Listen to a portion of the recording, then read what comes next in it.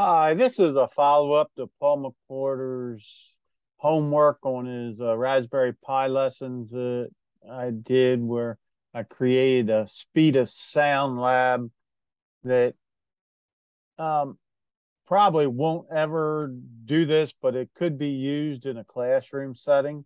And I was thinking, well, it'd be good if we didn't have to, if the students didn't have to open up Python and then click on find the file that we needed and then uh, click on it to run it.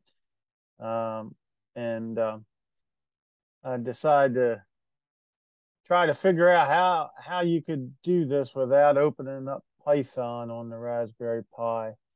And I had several false starts and several avenues that I stopped thinking about. One of them was that I guess on Windows, I seemed like an easy solution. I guess on Windows, which is not Raspberry Pi, that there's an option to put in a W after the PY, so it's .pyw.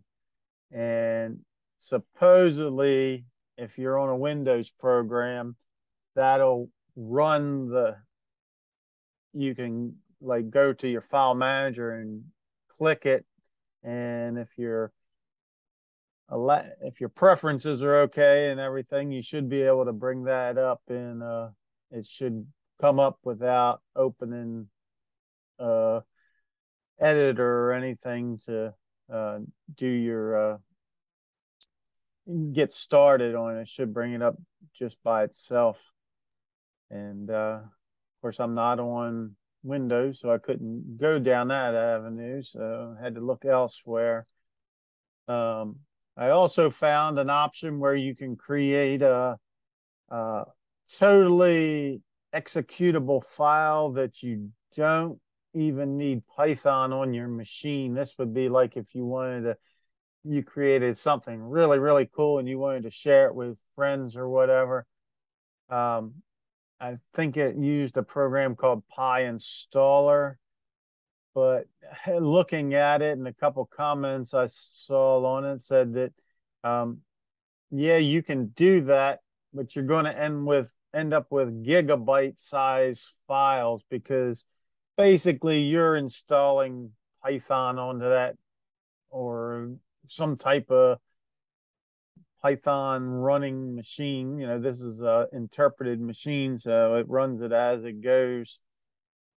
And they were talking about gigabyte size files. So I said, well, I'm going to close that door too. I'm not going down that road either. So seemed to be another way, especially with the Pi, that we could do it. And I spent half a day looking at all the options and bunch of roadblocks along the way, but I finally got it to work, and I figured, well, I decided to make uh, a text document for myself in there because I'll never remember this next time I want to do it. So I figured I'd share it with you all as well. Let's see if we can get to it. So I'm gonna use my VNC to get to my Pi. Let me move myself out of the way. Maybe down here will be out of the way. So anyhow, this is the how and actually this will only work if you got like a program that uses your console or something like that. You're just not going to be able to do it. So this is for I use that Pi Simple GUI, and this is any GUI based thing where you're going to have a graphical interface. It'll work with that, but you're probably not going to need it if you're counting on entering stuff into your console. You could still open it up possibly, but I don't know how that would work. So these instructions are based on having a GUI type .py file. So first thing you need to do is to make it executable, you have to put this line of code at the very top of your .py file. So just bring that up. So I just added this line of code That's all I did. It's like a comment, but I guess it's readable by the interpreter to whatever it goes to the looks for user bin Python 3 or whatever. I guess when you click it, it automatically says, oh, it's a Python, so I'm going to run the Python interpreter or something on there. But anyhow, that's what seemed to work for me. There was other things that had just Python and without the 3, but for the Raspberry Pi, I think you need that 3 in there. Got that taken care of. That's the first one. That was fairly easy. Like I said, it's 6 steps here, but they're fairly not too bad. So the next thing I found out you had to do is you have to give it executable permissions. And so we had to go to the terminal window to do that. So I navigated to I have my Python 3, my Python files in document / Python 3 on my Raspberry Pi. And as you can see, I went through and changed directories down to it. I had to go back and get cheat sheets on how to remember to do all this, but and anyhow, I found it, and my file is called the speedofsound.py. You can see I tried the speedofsound.py, but it just thought it was a text file, an unknown text file, and it didn't do anything with it. So that must be just a Windows thing or something, that PYW, or else I'm not doing something right. So I found, like I say, this is a different way of doing it. So anyhow, down here, you do this. You have to do the sudo and then chmod, and then you the +X makes it executable, then the name of your file.py. So that's what I did. And like I said, that worked out. Then I tried to run the file by just putting the speedofsound.py. I'm not really sure because you seem like you're in the correct directory, but it must have something to do with this line that we put up here or something. So I did see that somebody on one of the forums said, oh, you got to put a dot and a slash first and then that, and then it'll run. And it actually ran when I did that. And I can actually show you that by just doing the first 2 steps, we can actually get it to run without having it open the Visual Code Studio or whatever editor you're using. I think is what is it, Control P to redo that and then hit enter. It takes a few seconds and then it brings up your program. So that's kind of cool. So, like I said, I do have VSC open up here, but it's not being used for this at all. It's just your Python interpreter itself taking care of it. All right, so we got that far. Like I said, I have it up here. I didn't actually tell you to, yeah, I did. And then to test it, you go to your ./py. And I'll probably put these in my description of my video in case somebody wants to copy and paste it without having to type it all out again. And if you want to try it. And let's see. So yeah, I tested it and it brings up your window. All right. So now we have it on that. So now like I say, my goal is to get it to be an icon like the Arduino icon here or something and run it in that way. So we'll go to this next one. So you can make a entry in here by going to preferences and then main menu editor. That should bring that up. And then you want to add new item. Let's bring this over so maybe we can read our thing at the same time. Okay, so new item. And then we have to give it a name. I had this all done and I backed all out of it, so I'm going to do it again. I'm going to call it speed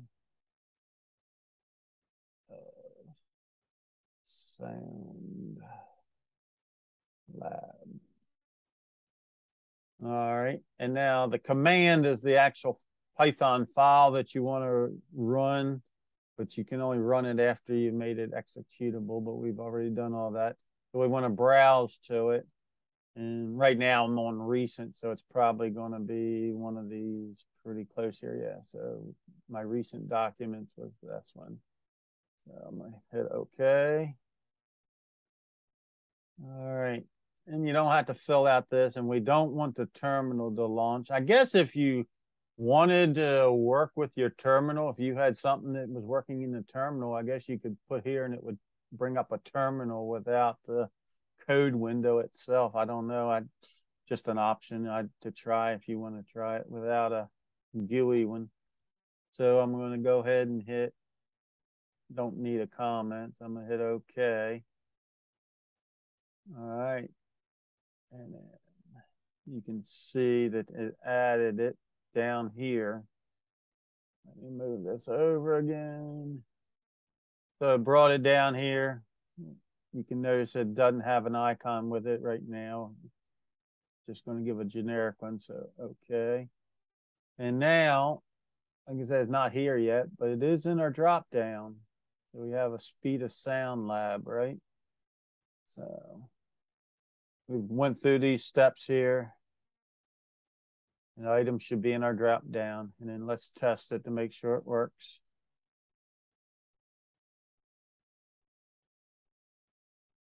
All right. It's still working good. We're going to exit out of it. All right. So that gets us in our drop down. So now if we want to put it into this one, you right click on the item in the window and then select add to desktop. All right. That's going to take care of that. So right click, add to desktop. And there it is. All right. Now, if you want to change this icon, I don't think I got all that in there, but if you right click on this in properties, looks like I skipped that maybe. Right click in properties, and then all you have to do if you want to add your own icon, first you got to go on the internet and find one. I went and found one. And here it's all the system icons. You could choose something from them from there if you wanted to. But I ended up just finding just like some type of sound. Yeah, it looks like this, just like a speaker with sound. I wasn't very creative, but that's what I got. So now it's going to be that. And then you hit OK, and it changes it to that. So now we have a speed of sound lab up here. And all we have to do is click on it once and wait, and we should have it come up. There we go.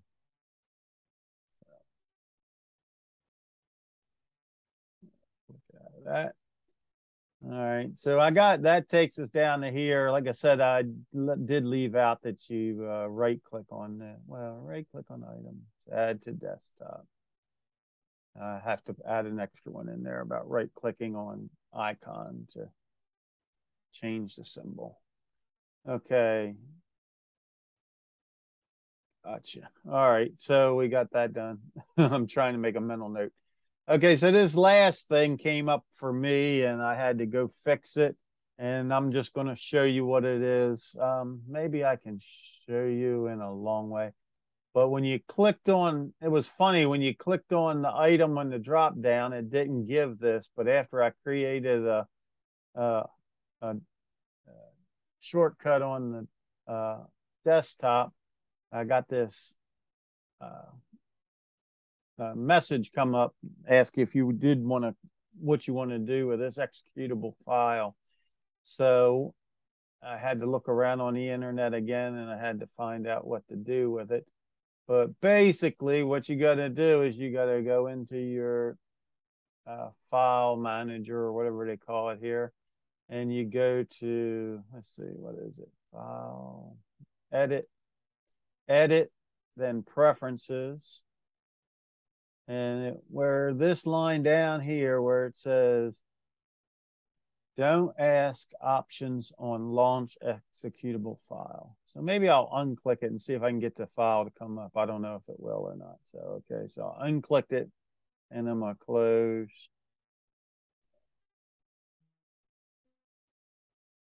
Minimize that. Okay, so now what happens if I click on this? Okay, yeah, so this is what comes up. If you see this come up, that's what you need to do. You need to go into your file manager and unclick that. This still works, but then you have to hit execute to do it, or you pick one of the other options and it might bring it up in the other thing in your editor or whatever. But that's what we had to do. So let me go see if I can go fix this again. All right, so I go to edit, preferences, and I want to click on this. Don't ask option on launch executable. I'll close that. I might as well close this. Now click on this. And we're back to opening up without it. Anyhow, that's my solution for